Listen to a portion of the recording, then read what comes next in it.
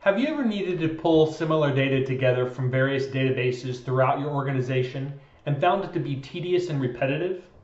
It doesn't have to be. Hi, I'm Joshua Morrison with Hitachi Vantara Global Learning. Today, I'm going to show you how to use Pentaho data integration to easily combine similarly structured data from various databases into one output. Let's get started.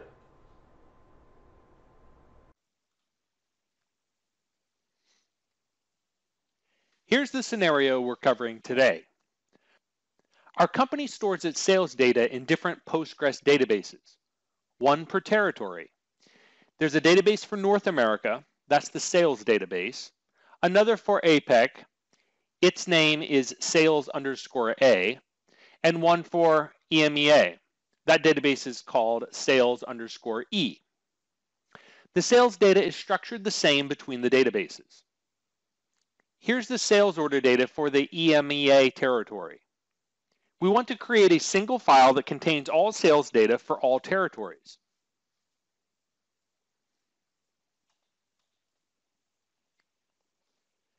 Now we could make a database connection and transformation for each territory and then run them all separately, but that's too much work.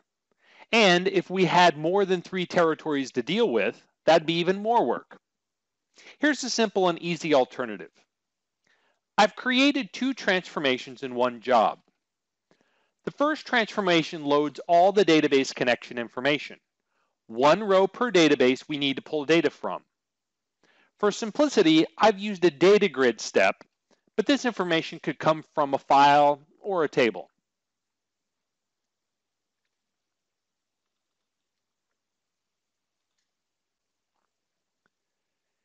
You can see that I have a separate row for each database. It includes the territory, host name, and database name.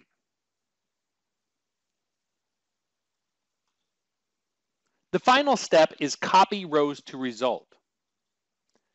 This step puts the rows into memory so they can be transferred to another transformation via a job entry. There aren't any properties to define for this step.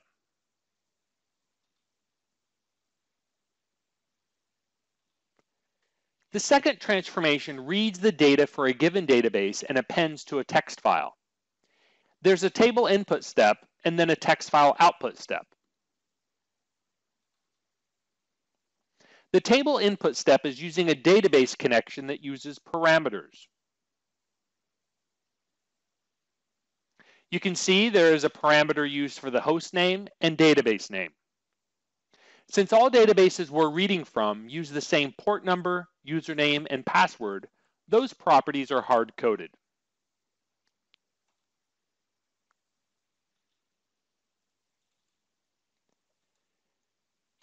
In the Transformation Properties dialog, you can see that 3 parameters have been defined. We're going to use these to provide the values for the database name and host name for all our territories.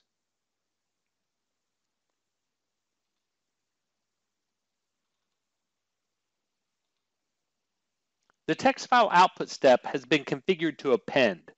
That's the only part of this step that needed pointed out. Now let's look at the job. The job has 2 transformation job entries. They run the first transformation and then the second transformation we looked at. If either fail, we write to a log and abort. The key configuration we need to have a closer look at is on the second transformation job entry.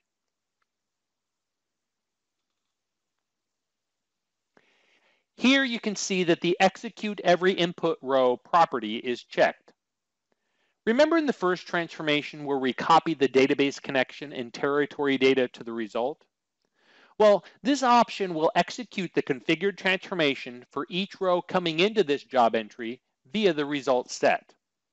In this case, 3 times, once for each territory. The final part is to see how the parameter values for the database connection are getting set.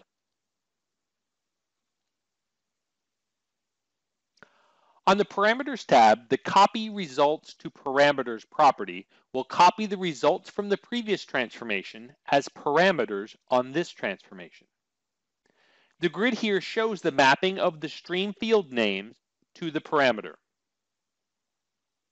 That takes care of all the configuration magic.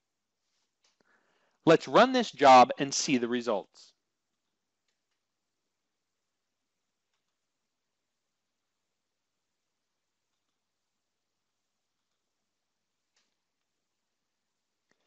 It ran successfully. Now we'll have a look at the output file.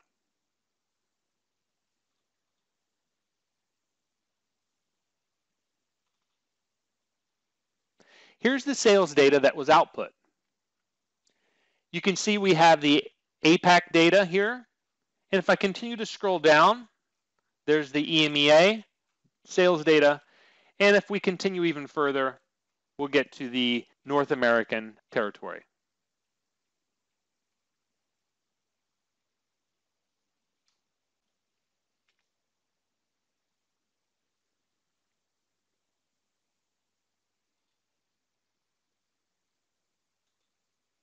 As you can see, we've taken all the pain and repetition out of pulling all our data together from several databases.